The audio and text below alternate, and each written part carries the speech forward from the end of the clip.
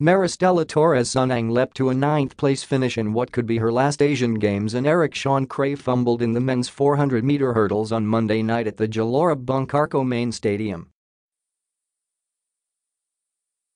Sunang, who at 37 was the oldest in the 11-woman field in women's long jump, leapt to a distance of 6.15 meters distance, which was only good for ninth place. All her rivals were also at least 9 years her junior.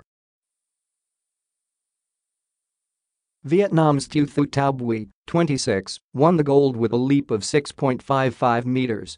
India's Neena Varakil, 28, took the silver with 6.51, and China's Xiaoling, also 26, settling for the bronze with 6.50. Cray, who at 29 was also the oldest in his event's final, placed 7th against a world-class field. The Fil-American clocked 51.53, which was even slower than his 50.54 in the semifinals. The top 5 finishers of the 400 meters hurdles all broke the 50-second barrier, with Qatar's Abderrahman Samba clocking 47.66 that shattered the 16-year-old ASEAN mark of 48.42 by Somaily Has during the 2002 Busan Games.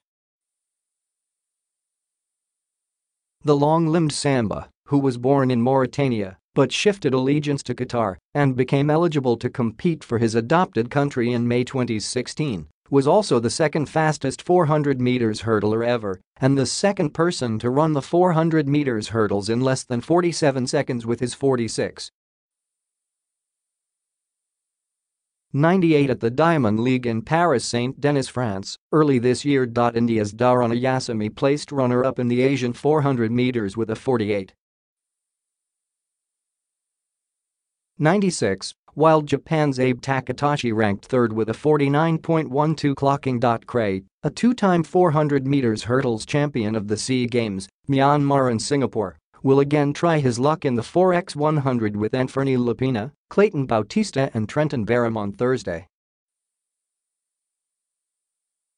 Barham and fellow Fil-American Christina Knott joins the 200 meters on Wednesday. On Friday, Ejabiana plunges into action in the men's pole vault.